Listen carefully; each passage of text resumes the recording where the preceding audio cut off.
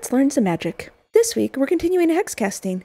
Last time, I introduced the great spells and showed how to cast them from the scrolls to save room in your hex grid.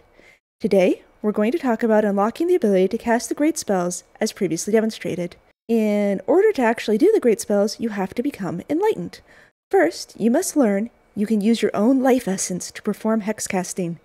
Then, you must be so flush with that knowledge that you cast a spell which nearly kills you.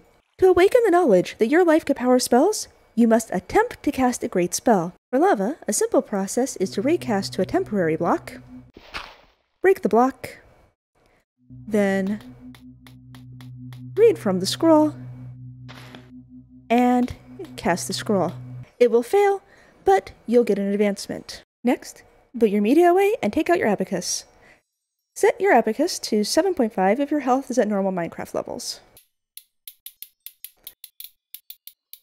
7.5 is a good starting point, and that's why I'm showing you how to do it with an abacus, rather than showing you how to draw out a specific number. There is a spoiler in the description of this video for the Arcane Isles mod pack. Next, cast a blink spell on yourself. Look in a direction you can teleport safely, use Mind's Reflection, read from the abacus in your hand. Once you have an entity and a number,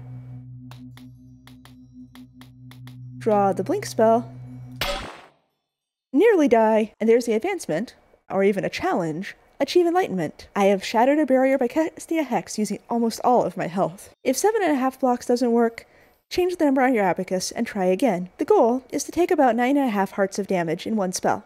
So, returning to that lava spell, I can cast it as before, and read from the scroll, and cast, and I'll use my life force to create lava. And once you're enlightened, you can flay villagers' minds and make spell circles and Akashic libraries.